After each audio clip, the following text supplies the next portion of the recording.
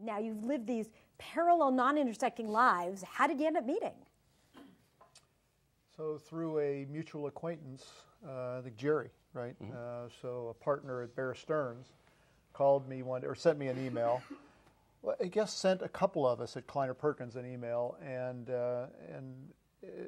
I read all my email myself. I don't have it, filtered or anything like that. And so I was going through this one day, and I said, "This is interesting. Podcasting, the world of podcasting. I don't know if I actually was. I really wasn't into podcasting. I wasn't thinking about it.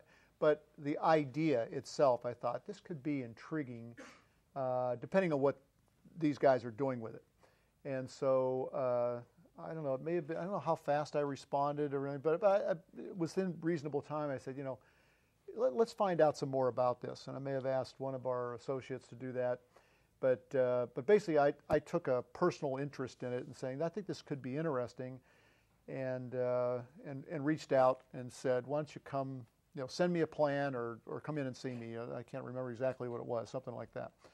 And so that's how we met. So this is a unique opportunity we have to have the entrepreneur and the VC who invested them sitting in the same room, and we can hear the story from both of you. What was the process like of making that decision to invest, or your decision to let them invest? Was this a long, drawn-out process? Was there a lot of vetting that went on? Maybe you could each tell a little bit of your perspective on what happened. Well, he just told a very vanilla story of how we met, which I thought was pretty good, and nicely done. When we decided to raise money, there's two things that happen when you decide to raise money. You give up control of the process, or you take control of the process. And that's where your life changes. Either one can work, but if you give up control, you're surrendering it to someone else. We had a little more experience, so we decided to maintain control.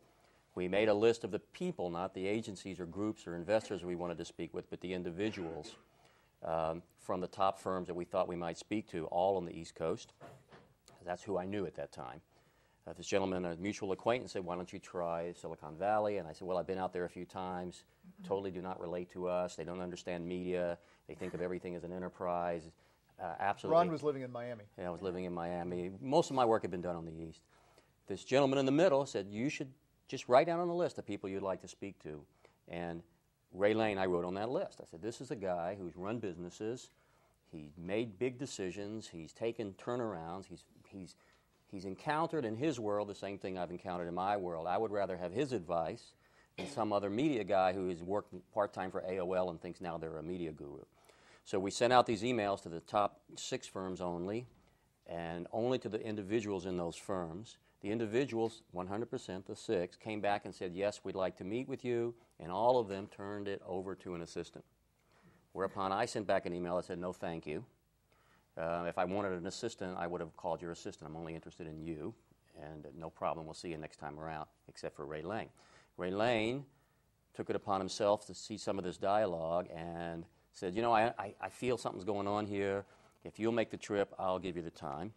And my partner and myself came out here and presented to Ray and the people he brought in the room. But we focused from day one, the filtering process for us was to find a person who understood what was going on in his organization that we could count on to make a rapid decision for us. Yes or no was fine, but all that googly mook that's in the books, for me, doesn't work too well. We just wanted to find a powerful, thinking person inside their organization, and we were very, very fortunate to find Ray. He did not tell me I was being targeted. I had no idea. Yeah. I had no idea, but this all came out after we made the investment, and he said, let me tell you the story.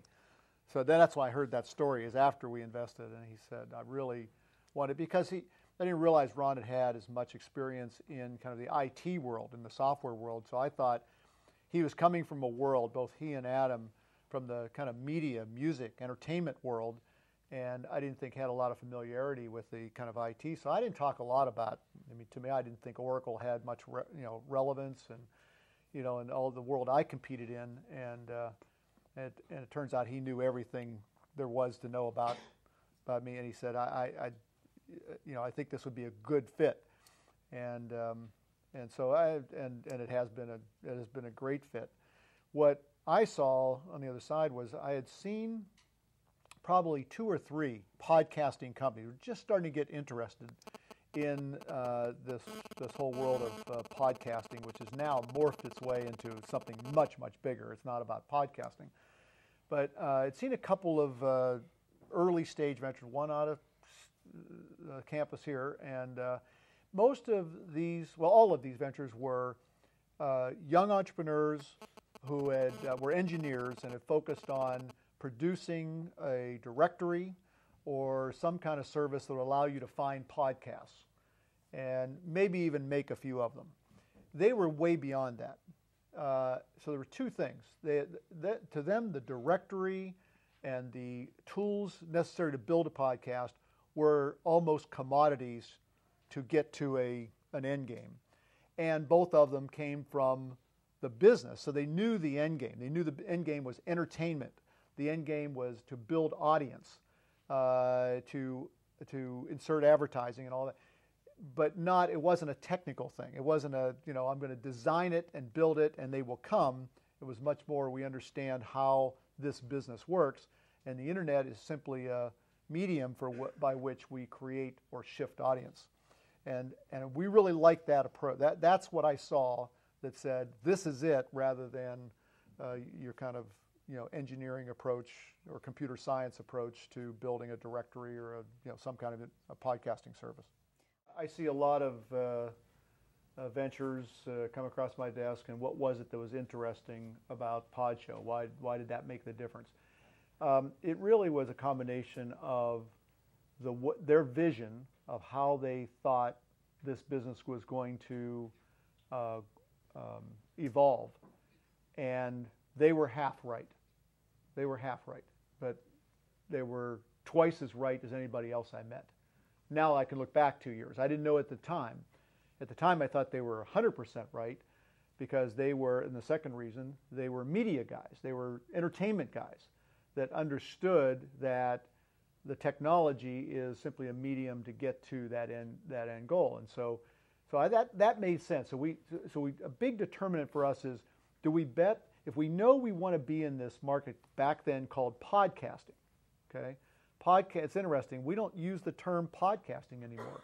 Pod is in our name, but simply because we like the name PodShow, but the podcasting represents an audio feed that you can get through some kind of RSS or subscription service and all that. We do much more than that. 90% of our business is video now. A lot of it's music. And so it is much more a social network. Well, these guys have watched the entertainment delivered and how it's evolving to young people, although I think the average age of our audience is in the young 30s, right? Depends on this programming. Okay. So, but it's going to be primarily young people that are aware of this. So you have to watch how that evolves and change with it. So we've blended video. Video became very, very important.